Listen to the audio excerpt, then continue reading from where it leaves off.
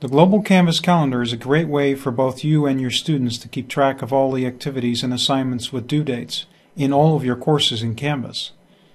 The calendar makes it easy to move events and assignments around by just clicking and dragging. Any assignments with dates, if you change in the calendar, they will also automatically change in the Assignments, Modules, Syllabus, and Grades area. If it's just an event, it'll show just in the calendar and the syllabus, not under the assignments or modules. To get to the Canvas calendar, there are two ways you can do that. You can either click on the calendar in the global navigation, the most easiest way to do it, or you can click on the View Calendar in the To-Do sidebar. If you want to go directly into your course calendar, what you can do is click on your course under My Courses, then click on See Course Stream, and then click on View Calendar. And this will turn off any other calendars you have globally and just show this particular course calendar. Now you can also click on the global calendar and limit the calendar view by unclicking some of these courses as well. So there are multiple ways to show a course calendar. In this instance, I have one calendar showing for one course. Now if I want to see my personal events as well, I simply have to click on that and it becomes a particular color, which then corresponds with the same color for these events here in the calendar. And then I can click on another one to see some of the blue calendar items that are corresponding to this particular course. And Canvas makes a solid color for events and it makes a rectangular outline for assignments.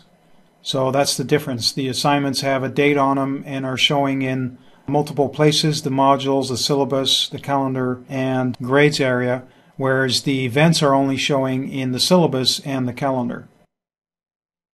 So to navigate to different months, what you can do is click on the left arrow to go to an earlier month and the right arrow to go to the next month. And then Canvas has a smaller calendar in the top right corner that allows you to navigate to different months and see, using this little triangle at the bottom right, that there's an event on that day or an assignment. So that's more of a way to see at a glance what events you've got going on for that particular month, whereas here you can see it in much more detail. You can also see events by week or by month. So a weekly view just gives you a week view, and you can click inside of a particular day to create an event for that particular day, and it already pre-fills the time slots.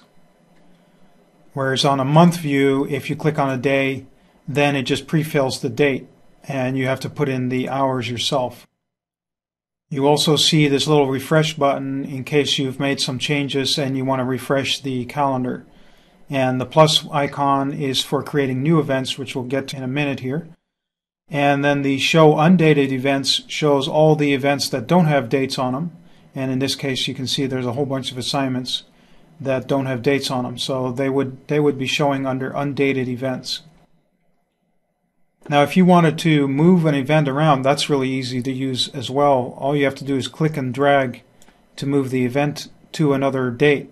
So you don't actually have to edit the event. You just simply click and drag it and move it to another date. To edit or delete an event, all you have to do is click on the event itself, and then you see this little pop-up, and then you can click on delete to delete the event and edit to make some edits to that particular event.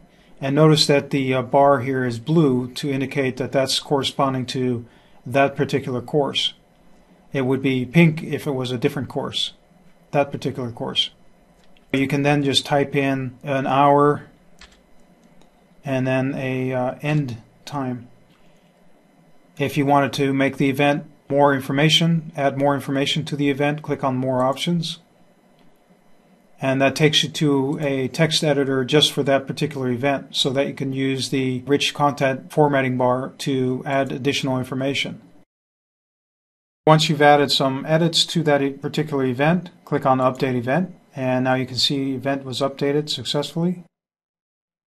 When you roll over it, you just get to see a couple of details, but when you click on it, you see the the actual details for that particular event. So then to create a new assignment from scratch or a new event, you can click on the plus icon and you'll see that you can select from two tabs, either the assignment tab or the event tab. And so if you just want to create an event, then you fill this in with a title, a date, which you can use the date picker. If the date is in the future, simply select another date and then add the times and then select for which course this calendar item is supposed to be part of. And the same goes for assignment. And again, you can pick the course that this assignment is part of, and you'll see the color changing so you know it's part of a different course. And then you can select the assignment group that this particular assignment is part of within that course. And then you also have the option to go to the assignment page to add additional options for that particular assignment. And then click Submit. And as I mentioned earlier, if it's just an event rather than an assignment with due dates, then the event will be colored in full. And because it's not hooked into the gradebook, it therefore will only show in the syllabus. And I'll show you the view of the student point of view of the syllabus. As you can see, because this is not an assignment, it is not in bold, whereas all the assignments are listed in bold. So that's the only difference from the student perspective, where they look into the syllabus and they can see the events in regular text and the assignments in bold. And both of them have dates assigned to them. And of course, from the student perspective, they don't have an edit button, so they just see this particular event or activity just listed like this.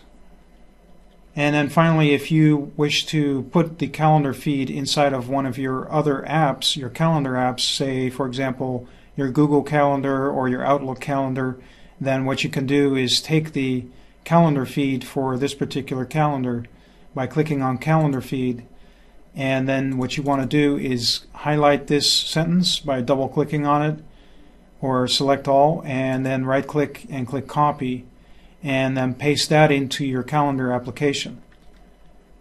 And each email program with a calendar app would behave a little bit differently in terms of how you connect or subscribe to your Canvas calendar.